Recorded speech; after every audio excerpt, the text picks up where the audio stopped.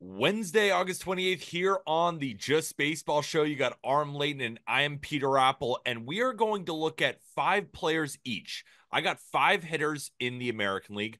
Arm's got five hitters in the National League, and we also grabbed a pitcher. And what we're doing today is looking at guys that had rough first halves. You might have forgotten about them, but have been lighting the world on fire in the second half. We're also going to touch on Jeff Passan's new report about Juan Soto, the Soto sweepstakes when it comes to his free agency decision after the year. And we're going to end it with Arm's famous prospect report. And as always, we are brought to you by BetMGM, the king of sportsbooks. Remember, folks, use code JUSTBASEBALL when downloading BetMGM, whether that be on iOS or Android, and you get a first bet offer up to $1,500 back in bonus bets. And remember, download BetMGM, use promo code JUSTBASEBALL. And once you place that wager, if it loses, you'll get that amount back that you put on it, up to $1,500 back in bonus bets. Or if you win, congratulations, you won a bet. And we're also on the heels of winning the biggest bet of my entire life, the Marlins win total under. I'm very happy about it, but of course, we got Arm late, the Marlins fan. How are you feeling about that? Great, because I felt like I at least helped push you across that finish line. I would have felt Yes, pretty you did. guilty if it lost. So I feel good. I'll be honest, because if it didn't hit, they're still not making the playoffs. So like I would have just felt horrible, because as you always do. Like I think the people don't fully realize, or maybe they do, how much like research you put into your own picks. But then also you're going to always consult people that are closer to the team or follow it a little bit more closely, just to make sure that your thoughts are sound. And like, we talked plenty about it. I'm like, dude, let it rip.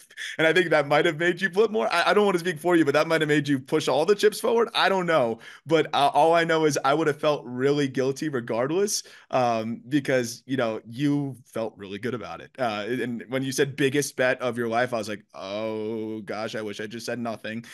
So I'm glad you hit it, and very comfortably as well, like very comfortably.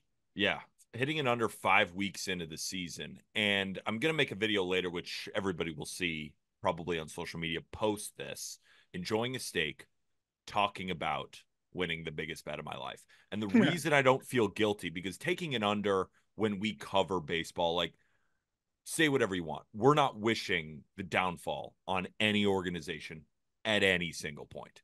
This was a business decision. And the reason I don't feel bad, and I've been chirping Marlins fans, the reason I don't feel bad is this is good.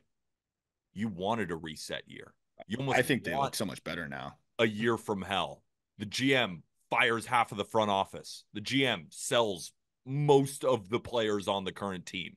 It was a bad year from an injury standpoint.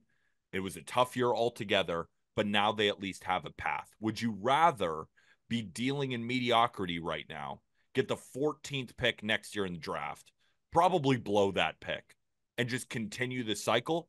Or do you want a plan? Do you want a future? And that's what I think the Marlins have now. So I don't feel bad because Clearly. I think this will end up being good for them. I agree. And that's why we talked about it. I was like, dude, I think it's very clearly going to be okay. Last season was a fluke. So we need to look at our situation. Okay, well, our farm system's one of the worst in baseball. We still have positions that we are very, very thin at from top to bottom in the organization. But why wouldn't you sell? And I didn't know if it was going to go that well in terms of being able to acquire the talent that they did, but clearly, Peter Bennett did a good job on that front. So I do feel really good about what's going to happen moving forward. But the other reason why I'm thrilled about the Marlins having the year that they had is that I get to see my buddy make his big league debut. I don't know if that happens, if the year went more positively. So that part was really cool, and not lost in the whole conversation here is that he's going to get his first start against Cal Quantrill. What a story. Later today as we're recording this, which is hilarious. And I think it's going to be the first time that in one at bat you're not going to root for Cal, I'd imagine. This might be the Not at first all. time that you're not diehard Cal, just for the four at bats or three, however many he gets against Cal. It's nice. It's nice that my friend can have that effect on you. That it can even make you not be a Cal fan for maybe 2, 3 at bats. I think that's pretty powerful. It's a power of our friendship, I think. Aaron Judge is my favorite player. Cal Quantrill is my second favorite player. But unfortunately, for those two, Griff is in another tier. Yeah. Because He's Griff is your close personal friend. I've met him a bunch of times. Nicest guy in the world, just a savant when it comes to hitting. Like, I am totally rooting for his success beyond just favorite players, in quote, for all those watching on YouTube. And probably right after Cal Quantrill, in terms of my favorite players, is Juan Soto. And Juan Soto, we heard from Jeff Passan, a new report. And this is, again, according to Jeff Passan, ownership level and high ranking front office sources think Juan Soto's free agency will be a battle between the Yankees and the Mets. We kind of already knew that, but I thought it was interesting that he also put in a couple of teams, and the other teams that he put in that can afford him but are long shots to make the real push are the Red Sox, the Chicago Cubs, the Los Angeles Dodgers. Are they spending even more money? And of course, our favorite, the Los Angeles Angels. huh. Now, Juan Soto, we already knew that this free agent offer was going to be one of the highest in sports history. This man is 25 years old, going to enter the market at a perfect time, and it couldn't be more perfect for the type of season that he's had so far this year. Slashing 296, 427, 600 for a 1027 OPS, set his career high in home runs already. We're in August at 37. He's got a 187 WRC plus, and he's third in F4 at 7.7. I posted on Twitter, and it didn't get a lot of engagement because I think people think I was joking. I said 15 years, $600 million to the Yankees. And you hear that contract and you think, Peter, what? 600 million over 15 years? That's never been done before. Yeah, 700 wasn't done either to Shohei Yeah. Ohtani. Yeah. This guy's 25. He's one of the best hitters I've ever seen. His control of the batter's box is second to none, and that includes Aaron Judge. World Series champion already, has already performed in the spotlight. And I think that contract is only going to go a little bit higher if he goes crazy this postseason. But think about it, Arm. Is 15 years, 600 million going too high? Or does that feel right? That's 40 million a year for 15 years.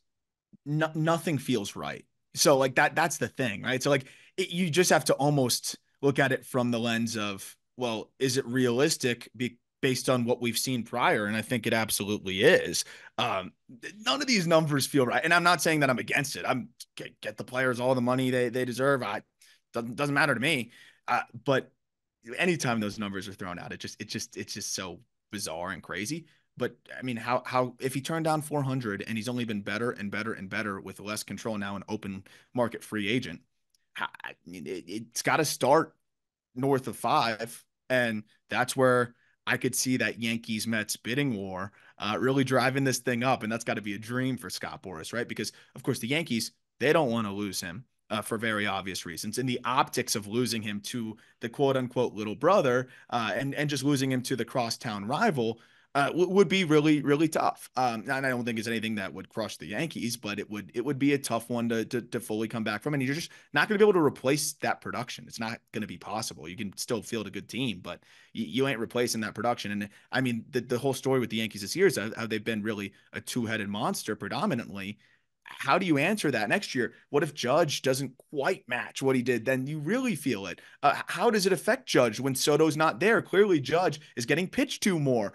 That has helped him. Like, it's a non-negotiable, I think, for the Yankees to retain this guy the same way it was a non-negotiable for them to retain Aaron Judge. But the other side of it, though, is, Soto's just proved that he can not only perform, and we've seen that already, but him doing it in a big market, right? Like that could have been maybe one thing. Like, how does he handle the big market, whatever it is? Like San Diego is a bigger market than Washington, D.C., but it still is not a huge shift. And he didn't perform quite as well there. He goes to New York and he's put up video game numbers and he's looked as comfortable as can be, and he's clearly just built for it. So I think it's going to be Steve Cohen just trying to push and make this difficult for the Yankees, and that's the only scary part is he's kind of playing with a different level of financial ability, but at the end of the day, the Yankees should be able to match anything, right? Like they're the New York Yankees, and if they backload it, you can now see the light at the end of the tunnel with the Stanton contract. It's not like Garrett Cole's under contract for 15 more years. DJ LeMahieu is going to be coming off the books. Like they could probably find a way to backload that and just make it kind of similar to the Ohtani thing where it's a big deferrals, but push it up over 600. I'm really interested to see how they approach it. It's going to have to be a creative contract, I'd imagine. I love that you made the points about the protection for Aaron Judge, because I think it's so big. It's not like Juan Soto is hitting behind Aaron Judge, but even hitting in front of him and then It's huge. providing some protection with Austin Wells too. That is another reason why Aaron Judge has been so unbelievably prolific. It's not the only reason, but it certainly helps. And to just further your other point, you can't be like Billy Bean in Moneyball and say, and snap at Jonah Hill and say, can we recreate him in the aggregate? You can't You recreate can't. 600 slugging percentages and 430 OBPs, the ability to hit 300 while also playing good defense in the outfield, which is an area of concern in the past for Juan Soto, where a lot of us thought, well, this is just the bat. He was playing terrible, terrible defense. That has ticked up. You can see he's locked in, and a locked in Juan Soto is as good as any player in Major League Baseball. And the fact that he's 25. So I have another question for you, unless you want to build on that point I just further. wanted But to I have say to say, one thing about the protection. When you're getting on base 43% of the time, like you're not going to now walk Judge to have two guys on and risk that. You're putting someone in scoring position now and two on, and it's not like Austin Wells, he's been huge too, so that's been helpful. But regardless, like the statistical probability of a run scoring when you have a runner on second base and no outs or just two aboard makes a huge difference. One swing blows the game open. So that protection in front is absolutely huge. And I think we've seen the results with Judge seeing more pitches in the zone. But sorry, what was the question? my last question is more curiosity. And I don't think you have an answer to this. I don't think anybody has an answer to this yet. But I just want to do a thought exercise. Do you think Soto would be privy to an 8-year, $400 million contract taken from his age 25 season to likely his age 32, 33 season, and then try and hit the open market again? Because we know that these contracts just get bigger and bigger every single year. Imagine what they're going to be in 8 years when that contract is over. And if Soto believes that he is going to be a prolific bat for the next 15 years anyway, you could re-enter the market at 33 years old and potentially make another 300 million instead of going, we want all 600 million now. And maybe I'm saying 300 million to a 33-year-old, maybe it's more. Like, we don't know what the landscape will look like from a monetary value. Like, we don't know. We're just guessing. It's a great question because and of course it all depends on how they want to approach it. But if you were thinking about maximizing career earnings, this is similar to the Harper situation where you could actually go shorter term, or now, Harper was kind of in between. They went a little too long, and now that's why they're trying to get the extension. But how often do you have a player that's going to hit free agency, be only 26 years old, but will still have almost 1,000 games under his belt, proven being one of the best hitters in Major League Baseball? So you have this track record that is like foolproof that you're going to be willing to shell out a ton of money, but also he's super young. It's this unique spot where you could go short term, massive contract. And then at 30, 31, when most players are hitting the open market, he could sign another mega deal. So, in terms of maximizing potential earnings, definitely possible. I just wonder if it gets to a point where it's like, who cares? Yeah. And Like, what's the just lock into difference? 600. Yeah. But What's it, the it might also difference? give them the freedom to not be tied to one team, especially if they don't want to give him the opt outs or anything like that. But I'd imagine he's going to get whatever he wants. But it is a great question. And if they want to approach it that way, like this is a very unique scenario where you have a 26-year-old who will have had almost 1,000 games of 960 plus OPS, whatever he's going to settle in at after the end of the year, and still just being that young is pretty remarkable. I was also thinking, because the Dodgers got very, creative with the way that they backloaded a contract for Shohei Ohtani. I'm almost thinking that some of these contracts now for the elite of the elite, and I'm not even just talking about Soto next year, what Ohtani already did, the guys that we haven't even seen yet. See, Jesus Mate with the Brewers. Let's say he becomes everything you think he is going to be and more, right? And then maybe a kid who we haven't even seen yet that's currently 13 years old, whether he's maybe playing in the Little League World Series or he's playing in Latin America, or wherever he's playing. I wonder if the contracts are going to get so big that they're going to start offering like 5% of Yankees merch sales, or just I like mean, that's insane. what the Inter Miami did with Messi. Obviously, that's a ridiculous example where you have the best soccer player, but at least I think. Sorry, I don't know if soccer fans will be like, Ronaldo. I don't know enough about soccer. From No, what I no, understand, make Messi. a clear point right now. Let's do Yeah, the yeah, Ronaldo a Messi hot debate. soccer We'll take. follow it with LeBron Jordan, and then we'll get into the players who've had better second halves, and we'll have one of those episodes. That'd be a banger. Yeah. But like he was getting a cut of jersey and Apple TV sales and whatever. Like I know teams are going to fight tooth and nail to avoid that ever happening. But as these contracts get closer to numbers starting with a B, you wonder, who's going to be maybe that player that fully breaks the system, and it might be the next Otani if that ever happens. It might be something like that. Who knows? But we're definitely seeing these free agencies like just like really shift to a degree that I don't think has really ever happened this I think starkly, and really ever. I think we're really seeing the change over the last 10 years as much as ever. I cannot wait to see what the contract looks like for Juan Soto because it's going to blow everybody's mind. Before we get into Arms got five, I got five, we're going to look at some of the better second halves for guys who struggled in the first half.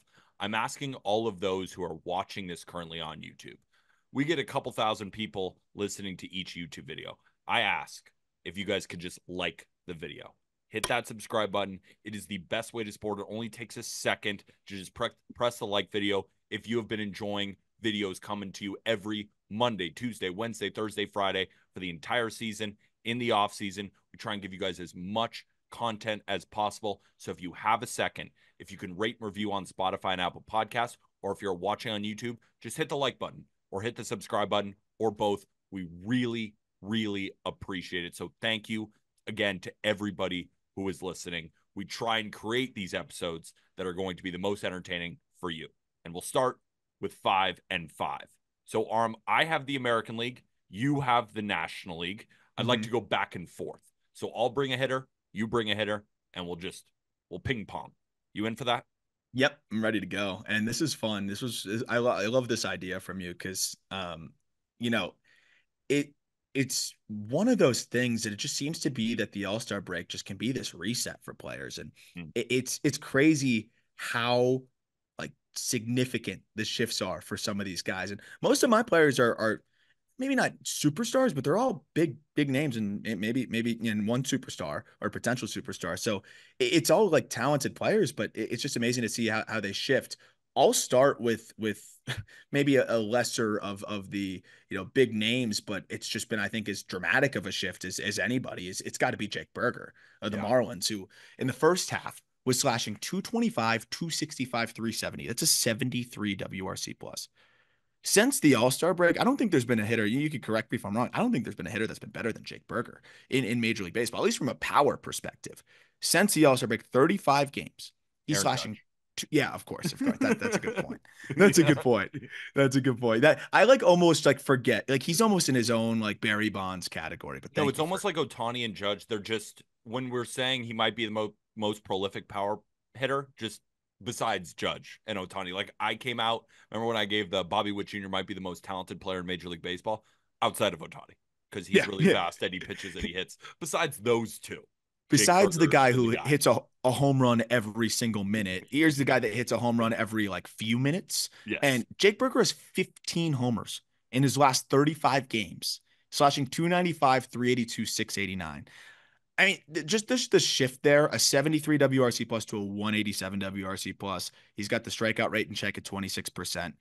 He's just one of those guys that when he's hot, I mean, it's going to be one of those stretches that is up there with just about anybody, not named Otani and Judge and, maybe one or two others. But when it comes to like players that probably won't make an all-star game or, maybe in a really good year, we'll sneak into one or two. I don't know if there's a lot of players that heat up the way that Berger does, and we've seen this, last year too. But this has been as ridiculous of a stretch as I've seen. I mean, 15 home runs in 35 games for a guy that's, again, not a perennial, MVP candidate. It's been cool to see Berger, really like settle in here because he's a great guy, and his story is double Achilles tear as it's always someone I'm going to root for. And it's just cool to see, after he looked really bad in spring training. I saw him on the backfields getting, diced up at points against minor leaguers. And now, I mean, nobody can get him out. He almost hit his 16th in 35 games yesterday at Coors Field, just missed it at the wall, but he's been a monster. And the reason I really wanted to do this exercise too is because when you look at Jake Berger's season numbers, Mm-hmm. you might not say, "Oh wow, what a hitter." But what we can do is say, "Well, he struggled in the first half, but then look what he did in the second half, and look how we can build on that to be more consistent in 2025." That's kind of the exercise here. Mm-hmm. You might have forgotten about these guys, but they're still prolific baseball players. And I was looking into Jake Berger's contract, tons of years of arbitration. Yep. I mean, year 4 in 2028. This isn't a guy that the Marlins should consider extending, right? To potentially get through those years of arbitration. Doesn't have to be very expensive. I'm curious just because, you're calling up a lot of young guys who can all play the infield. Is Jake Yeah. Berger going to be that older veteran, even though he's not old at all, Yeah. but just in relation to the Miami Marlins, they're really young team right now. Do you think that Berger is more of a building block, or do you see this as a second half where you're happy about it, but you don't know if it's really going to continue? That's a good question because I think they're probably still asking the same thing, right? You're waiting on a Davis and Dos Santos. What does he look like at the big league level? You're waiting on Agustin Ramirez, who they acquired from the Yankees in the Jazz trade. Is he sticking behind the dish, or does he end up moving, to first base? Like those are the things that, if those guys are performing at the big league level and you feel good about them, then Berger becomes a little bit less important or maybe a little bit more expendable. But I think the team feels like he's some of that continuity, and a little bit of, at least relatively speaking, a proven player. And I know that they want to get back to being semi-competitive sooner rather than later. And you see a lot of the prospects they acquired are like upper minors guys that could be up next year. So I think the goal is kind of to move Berger to first, have him play there more, and then if he gets unseated by Davis and De Los Santos, great, then he could DH or one of them can DH or whatever it is. But I think for now they like that they have him for 4 more years after this one. And, if they decide that, he's extra, well, they could still trade him in ARB2 in 2026 with 2.5 years of control. So I feel like they feel like they're playing with house money right now. And the fact that he's performing the way that he has, I think makes them feel pretty good that they can kind of pencil him into first base and then see what De Los Santos does. And, I mean, this is a team that'll take all the bats they can get. So, I think it puts him in a nice spot, the fact that he's been able to turn his season around the way he has. My first player already signed a big time contract, 5 years, 90 million. And his second half is, I think, what the Boston Red Sox were hoping when they signed Masataka Yoshida. Mm-hmm. So in the first half, pre All-Star break, this guy was slashing 260, 325, 373 for a 698 OPS. If you're not playing defense, like Yoshida doesn't really, I mean, he tries to play left field. He's just not a great defender. You bought him for 90 million because of his bat and 698 OPS, what he did last year. It's just not good enough. Mm-mm. But post All-Star break, holy shit. Slashing 339, 416, 534 for a 950 OPS. He's 14th in WRC plus post All-Star break at 163. That's higher than Francisco Lindor and Jose Ramirez. He never really struck out at all, even in his worst times. But to see him cut the strikeout rate down from 15% in the first half to 10% in the second half, and we talk about Yoshida too, the ground ball rate is a little bit too high. Well, it's been cut Mm-hmm. from 43 and a Got half it. to 37%. Hard hit rate increased by 6%. And it's not just, oh, well, now he's just pulling more fly balls in the air. No, he's just making harder contact to all fields. Now, Yoshida was a guy who you were really, really high on coming over from the MPB. And I remember kind of making fun of you just because I'm a Yankee fan and he's a Red Sox, being like, he sucks, he sucks, he sucks. Not really meaning it, but just poking fun. But I think this is much closer to the bat that you were expecting when they signed him to this big deal. Well, it's funny too because we saw it kind of flip-flopped last year, right? He was really solid in the first, not this good, but he was really solid in the first Yeah, half he's fine. and then fell off a cliff. Yeah. Like he was an above average. I think he was hovering around a 115, 120 WRC plus in the first half and then fell off a cliff. And then that kind of trickled into this season, slow out of the gate. And I think you hit the nail on the head when it comes to just lifting the ball more.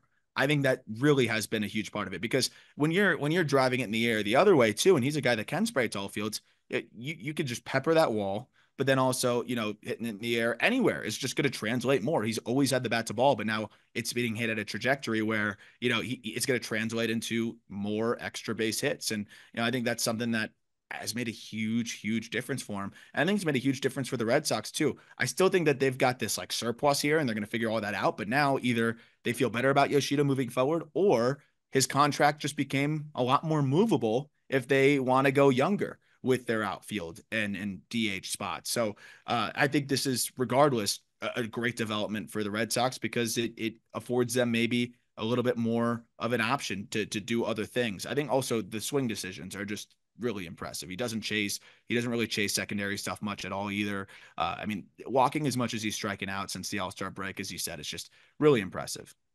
Yeah, the Red Sox themselves, they've been trickling down. They've had a couple of bad losses lately, couple of bad series, which has really hurt their playoff chances. But it's not the offense. The offense is prolific. They have so many fantastic bats in that lineup, like Wilyer Abreu and Jaron Duran at the top, and then Yoshida stepping in. Casas coming back. Devers is just a freak of nature.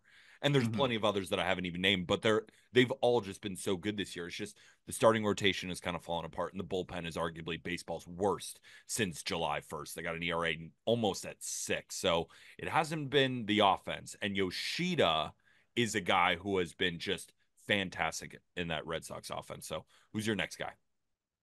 Next guy is a player who, you mentioned, like just how they could get some more shine, and it's just important to note some of these players. Also, these are players that could make a big difference down the stretch for a Mm-hmm. postseason push. And this is exactly what I think Gavin Lux all of a sudden might be doing for the Dodgers. I mean, in the first half of the season, this guy was brutal. It was tough to watch. I was starting to wonder if they should start to look at other options. And their patience seems to have really been rewarded here, and the Dodgers are a smart org, right? So they clearly felt like there were better days ahead, continuing to play him through 77 games despite slashing in the first half 213, 267, 295, the old 222 slash line, 60 WRC plus 3 home runs and only 13 extra base hits.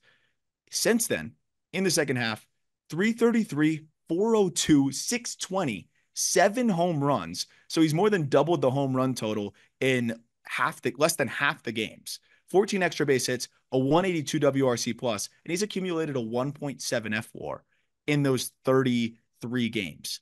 That's crazy. Big thing for him is similar to what we're talking about with Yoshida. And I do think that there's been some, positive batted ball luck here. And, I think there's some regression coming, but okay, cool. Regress. He's still way better than he was in the first half. And there's still some really exciting things here because this guy doesn't need to be 333 with 1,000 OPS. He just needs to be a solid hitter to complement the rest of the lineup. He has been elevating a lot more. And he was putting the ball on the ground at a 54% clip in the first half. He's cut that by nearly 10% in the second half. I think you're just seeing him more comfortable elevating the ball to all fields. He's driving it the other way, but he's also getting into the pull side power a bit more because this is not a guy that's going to light it up from the exit velocity perspective. Usually right around average, slightly above average in that department. So the trajectory that you're hitting the ball at is going to be pretty important. So seeing that shift from him has been huge. If you look at his hard hit launch angle, so averaging the launch angle of all of his balls that are 95 plus miles per hour off the bat, went from 6 degrees to 13. So just doubling that up, that's going to result in, I think, a lot more slug. And we're seeing that. And he's also been defending a lot better as well. I think Lux finally is kind of settling into that complimentary role. And again, even if he's a 110 WRC plus the rest of the way and through the playoffs, that's all the Dodgers need. They've got the guys at the top. They just need it to not be a gaping hole on the backside. And I always want to revert back to talking about a player's age because I always think it's important. And we also have to remember that Aaron Judge in his rookie year when he hit 50 plus home runs was 25 years old. Gavin Lux is 26 years old. Sometimes it just takes these guys a little bit longer. And a guy, again, with Gavin Lux, tippity top prospect. I think at one time he was the number one prospect in baseball. Do you feel like he's kind of starting to settle into the player that he was projected to be? So it's funny. I always felt like that the issue with his projections was that they didn't account for the PCL enough then, I guess. I don't know what it was, but his power grades got just jacked up too much. But I do think if you adjust for what his raw power really is, which is, average or slightly above, I think he's growing into that player potentially where it's, well-rounded across the board. Of course, would love to have seen him be able to play more shortstop. Maybe that comes along later as he figures things out from the throwing perspective, like whatever was went awry for him there. But I think this is maybe not quite what he, what everybody once envisioned. But I think it's still a really solid outcome potentially here, where you have an above average hitting second baseman who can play good defense and not potentially hit 20 to 25 home runs. And I mean, you take that any day of the week on any team, but especially when you've got most of the other positions well taken care of. So my next guy, you mentioned that Jake Berger might be the most prolific power hitter in baseball in the second half outside of Aaron Judge. Well, outside of Aaron Judge, the second best hitter in Major League Baseball in the second half is my arch nemesis, and I'm bringing him to the table. Vladimir Guerrero Jr. I need to give this man more flowers than anyone ever. This man in the second half is slashing 415. Yep. Let that settle in. 415, 500, 846, where Judge is slugging around 876 for a 1346 OPS. He's got 13 home runs and 130 ABs. In the first half, 14 home runs and 374 ABs. And you're probably wondering, why are you bringing him to this exercise? He was fine in the first half. You're right. He was fine. Slash 289, 360, 457 for an 817 OPS. But a bad defender at first, putting up an 817 OPS, that's still not Vladdy. That still isn't. This version is as good as any hitter in Major League Baseball. This is the triple crown threat, Vladdy. This is better.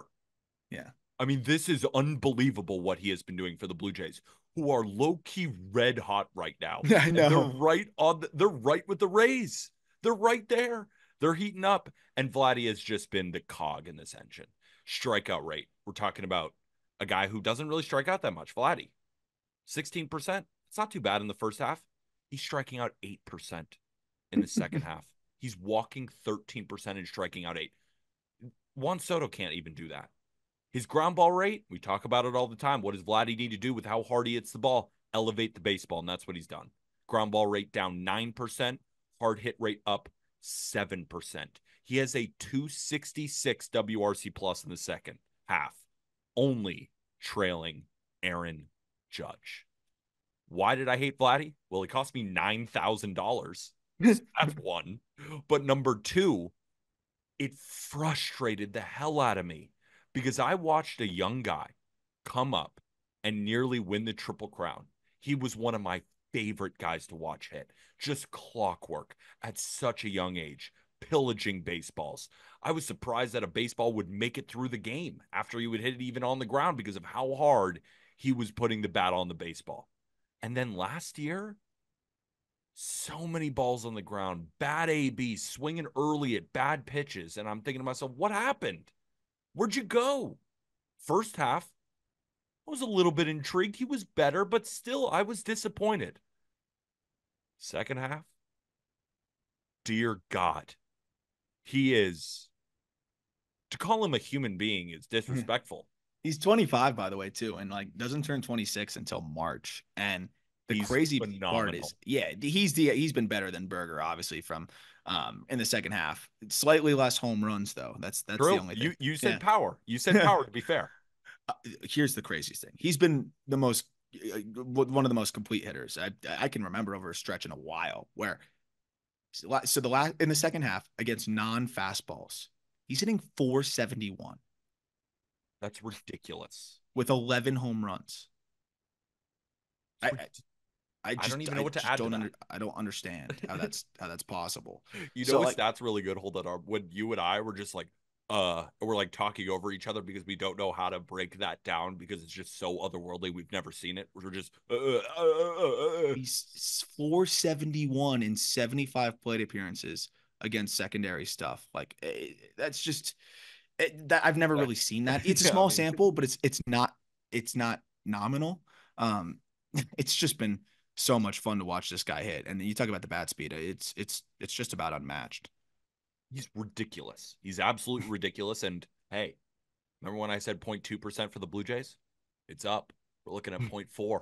Just saying. Ooh, that's They're double. climbing. They're climbing. They're climbing. So who's your next guy? A guy that's kind of helped his team hang around in the playoff hunt as well with his second half is Jeff McNeil. And Hmm. Jeff McNeil, I mean, look at what he did in the first half 216, 276, 314. And yeah, you got that extension. It's been a little bit up and down for him. So I was curious to see, like, maybe this is the new norm for a 32-year-old Jeff McNeil. Nope, never mind. Let's adjust and let's give the man a little bit more time here. And we're seeing that very clearly. He's flashing 298, 364, 596 in the second half, 7 home runs, 17 extra base hits, and a 166 WRC plus. Just to put that in perspective, he had 19 extra base hits in 85 games in the first half. He has 17 extra base hits in 31 games in the second half. So, McNeil has always been a guy that's going to put bat on ball, right, and spray it all over the yard, and it's going to be tough to strike out. But he's also, in the first half, I think was trying to be this full-fledged, I'm just going to put the bat on the ball and flare it wherever it's pitched. And I think it got to the point where it was really compromising quality of contact. So now, of course, he still has the ability to shoot it the other way and to do those things and to get to pitches in ridiculously tough spots. But he's leaning into the pull side a little bit more, especially when he's in advantage counts. Like, hey, I've got enough power to pull balls out, and do some damage. So instead of just like automatically early in counts giving out his B swing and maybe putting the ball in play, not as hard as he could. He's trying to let it eat earlier in counts, and then he'll go into defense mode, choke up more with 2 strikes. And I think we're seeing him pull the ball more with success, hit the ball harder in general, and then still fend off those strikeouts. Still only striking out 17% of the time. Yeah, that's more than 12% in the first half. But who cares when you're slugging and you're hitting the ball better overall? So I think he kind of got a little bit further away from just I got to put bat on ball and a little bit more well-rounded of a hitter that's going to do some damage and then still be that bat to ball guy that can fend off strikeouts. It shows how talented he is as a hitter, right? We talk about who are the best bat to ball guys in baseball. Two names rise to the top: Luis Rise of the San Diego Padres and Stephen Kwan of the Cleveland Guardians. But Jeff McNeil has been in these conversations for a while, but it's kind of slowed, maybe due to age, maybe also due to a little bit of production. But you see what can happen with a guy this talented when he makes a simple adjustment. The fact that he's even able, like, one thing to do it, one thing is to be able to do, to be able to slug 596. It's incredible from Jeff McNeil, and it just Yeah. points to his talent as a hitter. Like, hey, you don't have to make contact with everything and just hope it lands in the outfield. Get your pitch. Choke Mhm. up with 2 strikes. We know you're not going to strike out anyway. And if you do strike out a little bit more, it's okay because you can tap into that pull side power, which has been huge for the Mets who are still fighting to make the playoffs. So move into my third guy. This is a player who I just love and I think is one of the premier young catchers in Major League Baseball, but he was really disappointing in the first half. That's Yainer Diaz of the Houston Astros. Now, Yainer Diaz wasn't bad because he's always going to hit, but 284, 308, 409 slash line for a guy of his pedigree for a 717 OPS, it's not going to cut it because the defense is not elite by any stretch. So for Yainer Diaz to be very valuable and to be considered one of the best catchers in baseball, he has to hit. And what has he done in the second half? Hit and hit with Yeah. authority, slashing 338, 364, 577 for a 941 OPS. So his OPS went up 250 points nearly. In the second half, remember when I said Yoshida is higher than guys like Lindor and Jose Ramirez? Yander Diaz is tied with Yoshida.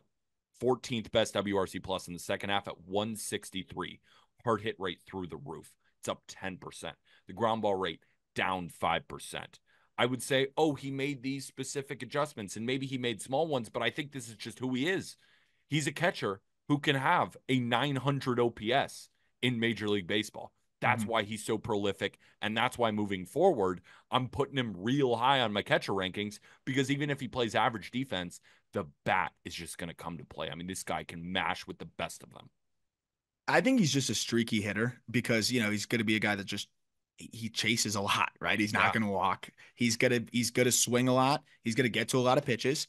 And, there's going to be stretches where he's getting himself out, and there's going to be stretches where he's just crushing everything. And I'm with you, though. I think he's as talented as they come behind the dish offensively outside of the obvious. And another guy that isn't even 26 yet, he hits the ball so hard and so consistently. When you blend the contact rates and the exit velocities, I mean, he's going to be too productive, or he's going to hit the ball too hard, too consistently to not be able to put together good stretches. I just think there's going to be those cold stretches here and there, but I think ultimately as he cuts down, hopefully on the chase, that'll be like the big separator. And even just cutting down on it a couple ticks, I think has helped in the second half. But it really just seems like he's going to be one of those guys that's a free swinger. And when he's hot, look out. And when he's not, you got to weather the storm a little bit, but you always know that guys like that are going to like come out the other side. 100%. I got nothing more to add. You want to move on to your next?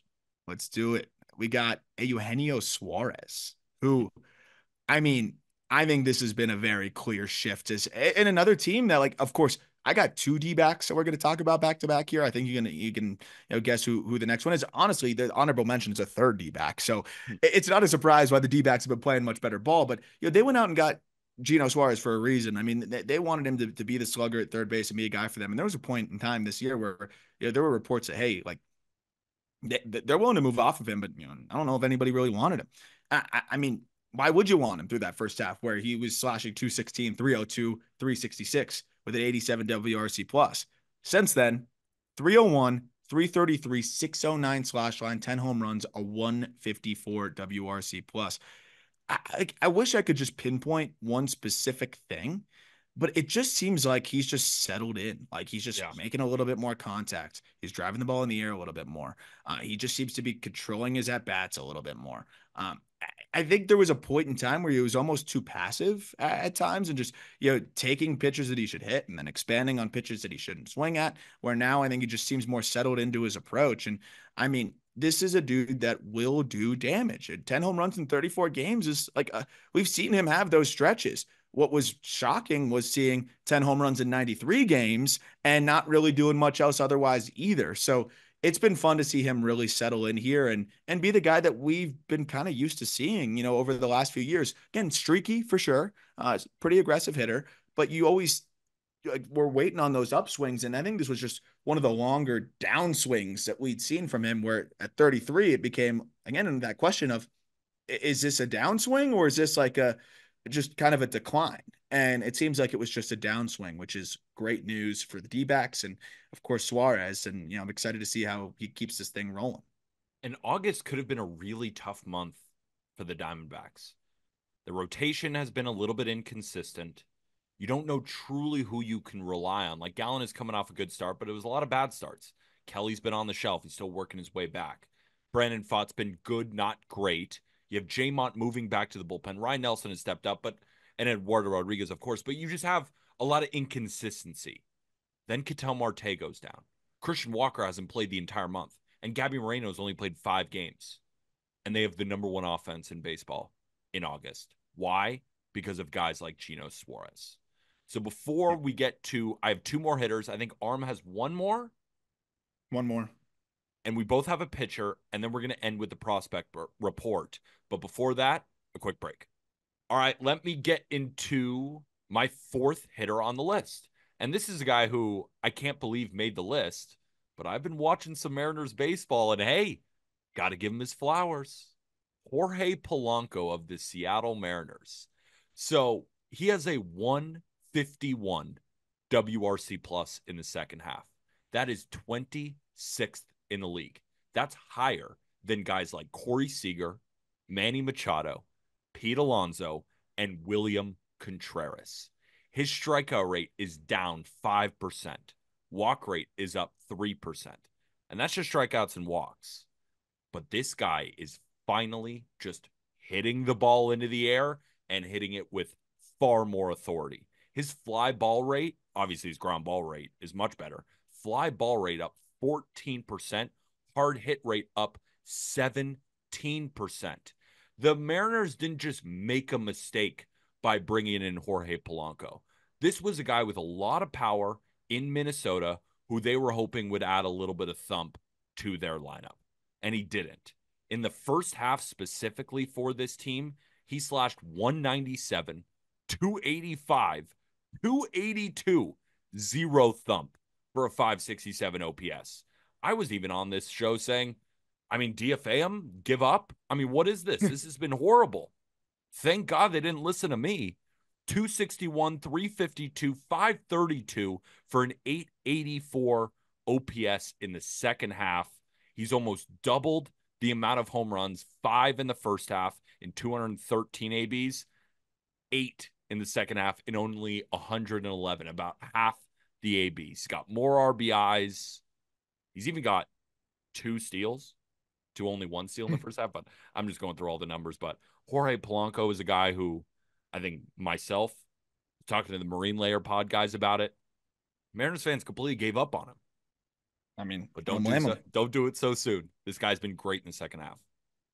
Fastballs, just mashing fastballs, right? Like he's still going to struggle with secondary stuff. It's kind of been a theme there, but if you mash fastballs, you could still get yours. And I think that's really been the shift here where in the first half, he hit 220 with a 661 OPS against fastballs. And in the second half, he's hitting 413 with a 1400 OPS against fastballs. Again, a very small sample. It's about 55 plate appearances, but it does make a huge difference when you're hitting, the more hittable pitches that you're going to see because, most guys are going to struggle with secondaries and he struggles even more. So puts even more pressure to produce on those heaters. So I'm glad to see him hitting because, when he's healthy and when he's, clicking, he's really fun to watch. And we've seen him have some really, really fun stretches, but I just feel like the injuries have really slowed him down over the last couple of years. And maybe it's been just residual effects here. So I'm hoping that this means, he's just gotten healthier and he's feeling a little bit more like himself again. And he could keep this thing rolling. But regardless, it's just been nice to see him, cut down on the weak contact and just start to lean into that power that has made him a successful big leaguer for some time. And one last point before we get to your fifth and final hitter. I do feel there is an element of going to Seattle, playing in that ballpark where Teoscar Hernandez himself said it's much harder to hit there. You look at pitcher splits, they're so much better at T-Mobile. Not only are the fences really far, but there must be something in the batter's eye that makes it difficult to read. So if you're a guy like Jorge Polanco, who's already pressing because he really needs to impress some people to continue to get a job, struggles in a park like that, brings that on the road with him, doesn't feel like himself, sits down during the All-Star break, remembers who he is as a hitter, probably gets a little bit more healthy, figures it out, and then puts up numbers like he did with the Twins at his peak. I think it could have just been a little bit of development. You're moving to a new place, you're pressing early, and then you're able to kind of alleviate some of that and just go balls to the wall and look at what he's doing right now. So feel free to get to your fifth and final. Yeah. Mariners needed that bad, and they still Badly. do, and they need all the help they can get. So hopefully, they're still 3.5 back. It ain't over yet. Not at all, and that they legitimately would be in even more trouble if it weren't for his resurgence. So hopefully, J Rod and a few other guys can kind of get heating up too. But talking about resurgence and continuing on the Diamondbacks trend, I could have mentioned Josh Bell here, but I just think the magnitude of Corbin Carroll is where he gets the edge. But just by the way, in passing, Josh Bell, second half, 9 home runs, 157 WRC plus, which is absurd. And that did start with the Marlins and then trickled in to the D-backs. So it's something clicked there. And then of course going out into Arizona is going to help. But Corbin Carroll, man, we've talked about him so much on this show. I'd be remiss to not have him included here as one of the guys that has been one of the most impressive. It just transitions into the second half and just really turning the page. And what I love about it is we've talked about the swing and the overstriding and some of the mechanical things. If you look at it now, and we talked about it, a couple weeks ago or maybe a week ago, where the bat position when he gets to his slot is back to where it was before. His landing position with his lower half is not nearly as wide, like he's doing a split and getting stuck with the bat behind him. Like he seems like he's gotten back to where he was when he was the guy that was taking Major League Baseball by storm when he came up. And in the beginning it was tough. We talked about really struggling with pitchers at the top, really struggling to stay back on off speed. And as a result, in the first half, he slashed 212, 301, 334 for an 80 WRC plus. Since then, he's really been able to lean into that power again because he's controlling his lower half. He's elevating. He's able to get to pitches at the top of the zone that were blowing him up, right? And you're going to see so many elevated fastballs, especially when you're 5'9". And he was kind of caught in between where he couldn't get to the elevated fastballs and then he was swinging over the breaking balls. Now he's punishing the elevated fastballs, and I think it's given him more confidence to be able to handle stuff working down from there. In the second half, he's slashing 252, 338, 580, 9 home runs and 6 triples, though, in that span. He's just doing damage everywhere. A 146 WRC plus. It's just been so fun to see him start to become Corbin Carroll again. He's only striking out 19% of the time still, too, while tapping into this additional power and just seeing it go the other way. Oppo bombs. He's pulling absolute rockets that get out in a microsecond, it feels like. It just seems like he's back to that twitchy, explosive, but under control hitter that got the $180 million contract, right? And the biggest thing that I've seen too is I think because of his ability now to be more under control and feel like he's quicker to the ball, he's making better swing decisions. And we've seen him, not chase as much. It just seems like he's back to Corbin Carroll, and that's absolutely massive for these Arizona Diamondbacks who are, they need him to be Corbin Carroll if they're going to get back to the World Series. And I just keep thinking about what this Diamondback lineup is going to look like when Ketel Marte returns and Christian Walker returns and Gabby Moreno returns. And then you got Corbin Carroll on fire. You got Jake McCarthy taking the next step. Adrian Del Castillo. They got to find, spots for him in the lineup with the way he's been swinging it. Josh Bell, you said it yourself, and down to Gino Suarez. I mean, this is a prolific lineup. So let's get into my fifth and final guy. Austin Wells, a 152 WRC plus in the second half, 24th in all of Major League Baseball, second among all catchers, just trailing Yainer Diaz. Now, in the first half, we know there was a lot of line drives. There was a lot of fly balls to the warning tracks. There was a lot of hard hit ground balls, and he was getting pretty unlucky. But I think just saying that is not telling the full story, because in the second half, what I've seen from Austin Wells is not quite Juan Soto level at bats from a professionalism standpoint, taking pitches, making good swing decisions, but the ability to hit the ball so much harder than he already was. His hard hit rate from 29% to 42%, which is fantastic. And he also just cut down on the ground ball rate in general. So if we're looking at his splits from the second half and the first half, I'm pulling them up right here. I mean, we have to remember this guy's a 25-year-old catcher too, if we're talking about young players. First half, 216, 309, 377, 686 OPS. Yeah, he was getting unlucky, but now he's not getting unlucky anymore. And he's been much better. 314. A catcher's hitting 314, 397, 500 slug for an 897 OPS. 6 homers in the first half, 4 in the second half, but in way less ABs. Driving the ball with authority, striking out less. This guy has been and catching protection, well. And catching well. This guy has been the protection for Aaron Judge. We talk about Juan Soto coming in before him, then Judge, then Wells. The Yankees have their fourth hitter. And I listen to Michael Kay all the time.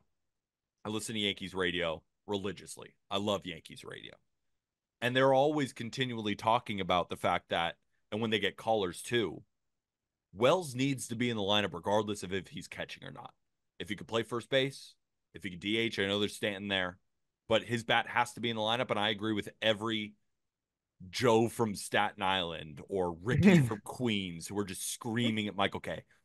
They are right in that sense. His bat is so important for the Yankees. And to see him not only just some of the luck hit back in for him, but just generally so much better at the plate, both through the contact quality and just the amount of pitches that he takes, professionalism in the box. And I mean, I always emphasize, talking to catching prospects as they, go through the minor leagues and then eventually get to the major leagues, like their priority, especially at the bigs, is to be a catcher, right? Like, of course, they want to hit, but your priority is to handle the staff well, to work with those guys and to do your job behind the dish. And so that's what they're focused on. The hitting does kind of come secondary. So, for guys like Austin Wells, he's focused on the glove, which has come so far. And then, at the big league level, you still got to get comfortable preparing for games, helping your pitchers, get ready for those games and studying and doing all those things. And then, all of the defensive things that go into just being able to be a good blocker, receiver, catch and throw. So, the bat is always going to come a little bit later with a lot of these guys. And for Wells to already do it in that first season here and really shift it, usually it'll be like year 2, year 3. He's had that click that quickly. It's just a testament to how talented he is and has always been offensively. I mean, I go back to watching this guy hit, 3 home runs and a doubleheader on the Cape, and he's always been able to hit. But it's been really cool to see him really just blossom into this well-rounded catcher that I know the Yankees have to be amped about having for a long time now. And it really helps their outlook when we're talking about throwing money in other directions, that you're going to have a catcher on the minimum for a couple years here that could be performing like a well above average backstop. So we were going to give you one pitcher each of guys who have excelled in the second half and didn't have a great first half. But Arm and I, again, to pull back the curtain, just stopped this episode and said, Jack and I are on tomorrow. Why don't we do 5 pitchers in the American League and 5 pitchers in the National League tomorrow as our idea for tomorrow's show? So that's what everybody will get. So we'll save the pitchers for tomorrow.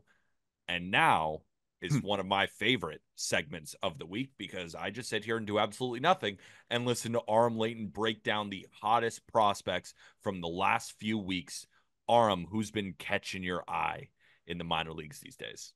Oh man, well, it's been fun because you get prospects who maybe were aggressively promoted over the last month or two, or just promoted period, that are now starting to settle in at that new level and go crazy, or guys that have just mashing and just continue to fly through. So it's been kind of a wide range of players that I think have been performing quite well. But I got to start with a guy that I think could have big league implications, and we've talked about him, but Dalton Rushing.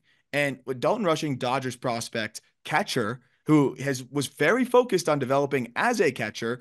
What he's been doing offensively is crazy, and they have had him playing left field in anticipation of potentially bringing him up at the big league level. As we know, Jason Hayward, they just cast it aside. I believe that they sent down Andy Pages. Like, there's a good chance that as Rushing gets more comfortable in the outfield, and there's going to need to be some more reps out there defensively, that he could be up there and be a guy that helps them offensively. Last 20 games between AA and AAA, mostly AAA now, 343, 453, 657 slash line. That's an 11-11 OPS, 6 home runs, walking at a 15% clip and striking out at an 18% clip. You could say, oh, but the PCL, he had a 900 OPS in the 40 games prior. So yeah, you're seeing a little bit of the PCL bump, but I think you're also seeing the benefit of this guy not catching and not having to do all the things that we just talked about and prepare. He told me in spring training, when we talked to him on the call up, that catching is the priority for him, and that he's been, relishing the opportunity to handle Yamamoto and Walker and, and this incredible staff during spring training, Bobby Miller, etc. And that's what he was focused on. So now just focusing on the bat, we're seeing the results. And I think Dalton Rushing is going to be a guy that can get up and help the Dodgers down the stretch here this season. Dalton Rushing is such an incredible story because wasn't he Henry Davis's backup Yes. at He barely Louisville? cot in college. Which Barely is caught. incredible. I mean, the guy who went number one, it was his teammate, who's actually probably going to end up being a little bit better than Henry I Davis. agree. I agree. Actually, I do think Rushing's going to end up being better, which is the craziest part. Cam Collier. I mean, it feels like he's been around way longer than he has, and he's so young. Reds prospect that's 19. He kind of fell in the first round to the 18th pick to them, or wherever it was, somewhere in that range. And I mean, it was good out of the gate. You saw crazy power.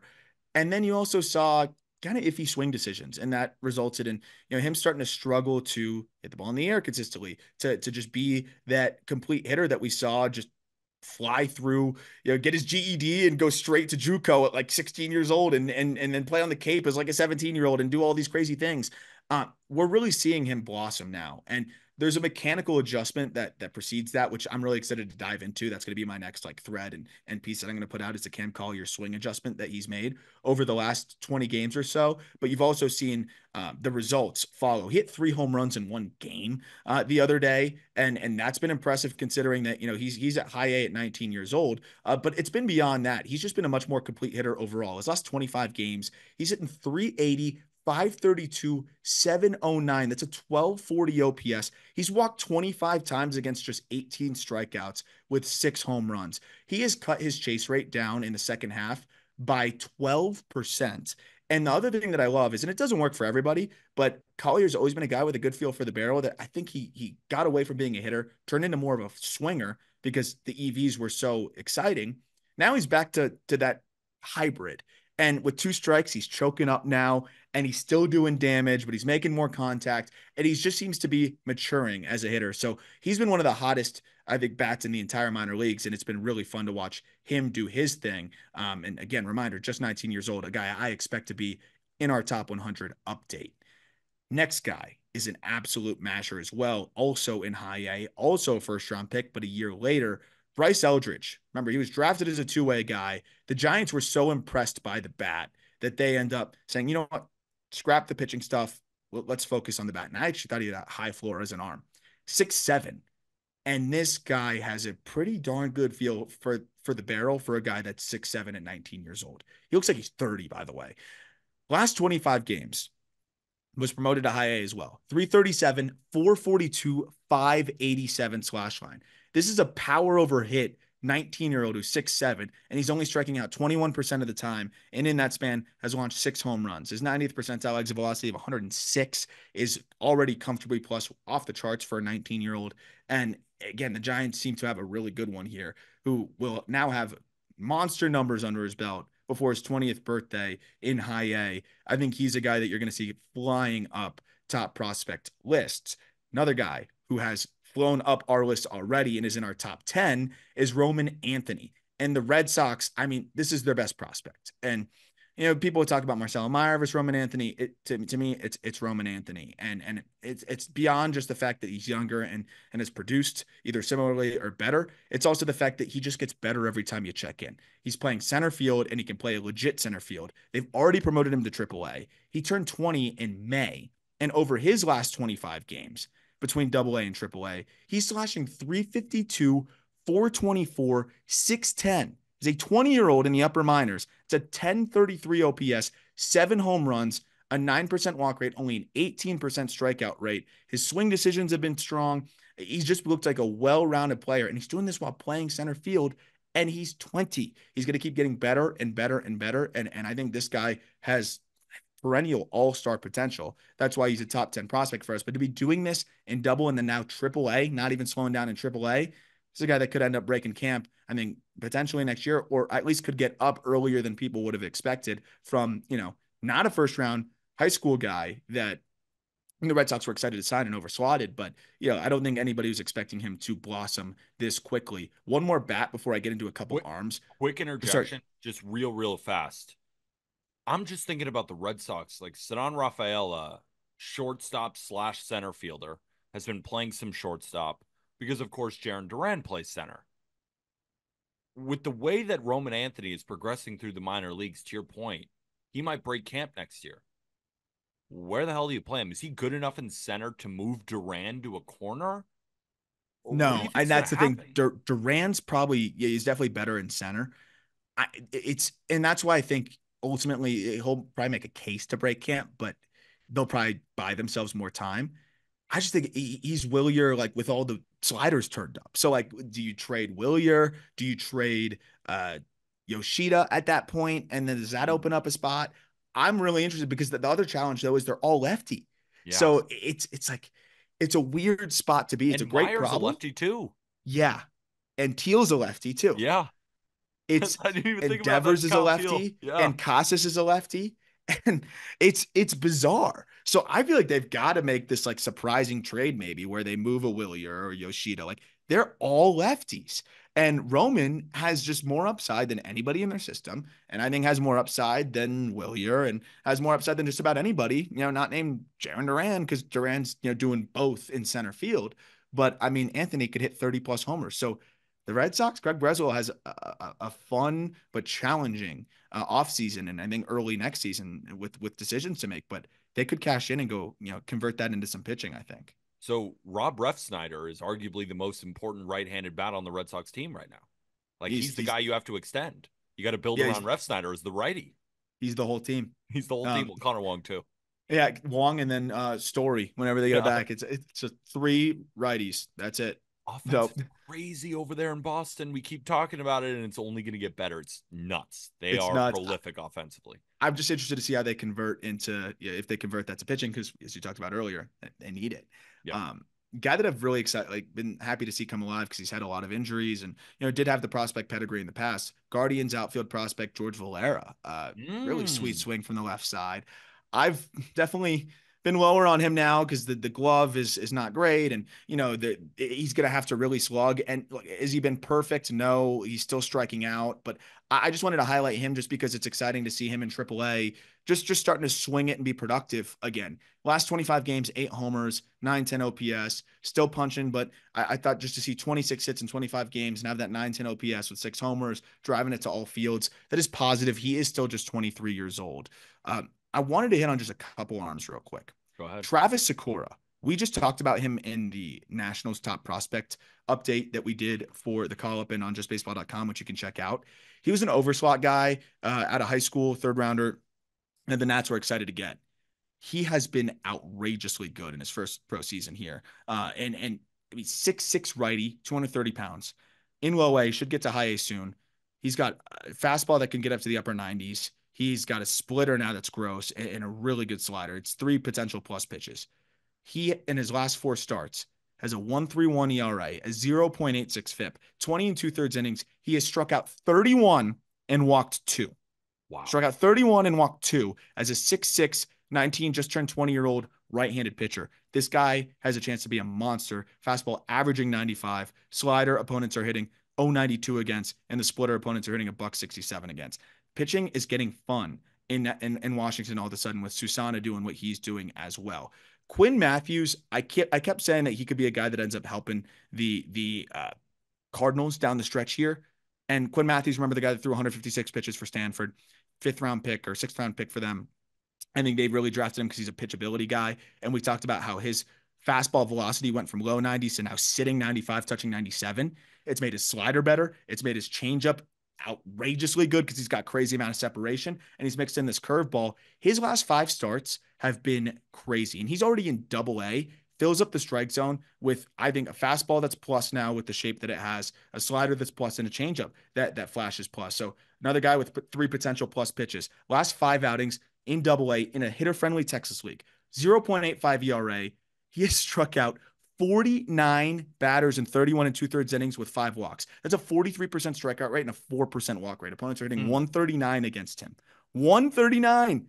I mean, it's crazy what he's doing. I think he's a guy that's going to be in their rotation next year. I think he's one of the best left-handed pitching prospects in baseball now. I think he's just solidified himself as that with the stuff uptick and still having the ridiculous command that he has.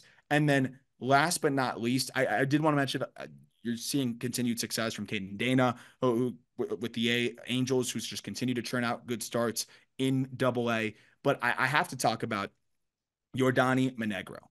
And Yordany Monegro is a name that I wanted to get onto because we have not really touched on him too much this year. Monegro is that Red Sox pitching prospect who could end up really helping bolster the system, because we're talking about kind of the lack of arms. Luis Perales had really broken out this year and then unfortunately had to undergo Tommy John surgery. Monegro, 21 years old in high A.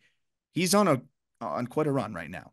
25 consecutive innings without an earned run. And I actually think if you keep going back, holy crap, I didn't go back far enough. His last 7 starts, 34 consecutive innings without an earned run in high A. He has struck out 42 and walked just 9. He's a 6'4 righty. Fastball is like a heavy sinker with late dive that just gets plenty of ground balls, but then he'll also run a four-seamer up high. He's got a splitter, a slider, a curveball. Like, he will come at you with all these different pitches, a funky release that's tough to see. And I mean, the fact that he has gone 7 consecutive outings without allowing an earned run is crazy. And in that span, opponents are hitting 113 against him. Like, this is a guy that is starting to really settle in here. We've talked about the development that the Red Sox now have pitching wise and the infrastructure that they're building. Monegro seems to be making that leap at 21 years old and is probably the hottest pitcher in the minor leagues right now. By the way, also Rhett Lauder really settling in as he's got called up to AAA and looks like he could be a guy that gets a late call up this year now that he's been solid for the Reds as well. I mean, just unbelievably fantastic breakdowns. But, I'm your friend, and I thought that you'd maybe bring a Yankee prospect one of these days. But no worries, it's not like, it means And they something got to enough me. at the big leagues. Yeah, they'll be doing fine. But everyone, I hope you appreciate, or excuse me, I hope you loved that episode. I hope you appreciated it. I don't even know what to say. I hope you enjoyed this episode where we're breaking down 5 of the better in the American League and the National League hitters. Tomorrow, pitchers that have excelled in the second half compared to the first half, giving them some of their flowers for the adjustments that they made. It'll be Jack and myself. But also, I am asking if you could rate and review Spotify, Apple Podcasts, 5 stars, and leaving a written review is greatly, greatly appreciated. All of this stuff is free. And of course, on YouTube, hitting that like button, hitting the subscribe button, the best way to support these videos. If you have been enjoying, again, to help us grow, to help us continue to give as much free content as humanly possible, liking, subscribing, rating, and review is the best way to support without spending a dime. And if you're interested in spending a couple shekels, check out this shirt. The Just Ooh. Baseball Yankees logo. We got a shirt for every single team inscribed with Just Baseball. Hopefully, you'll go check that out in the merch store. But again, if not, and you're looking to hit a game time, code Just Baseball, $20 off. BetMGM, code Just Baseball, $1,500 off that first bet offer. For Arm Layton, I am Peter Apple. Of course, we'll see you tomorrow. And with that, thank you, everybody.